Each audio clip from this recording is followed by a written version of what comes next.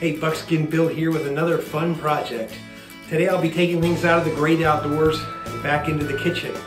As a whitetail hunter, I like to use as much of the deer as possible, so today I'll show you how I take the leg bones of the deer and make stock. Let's get started.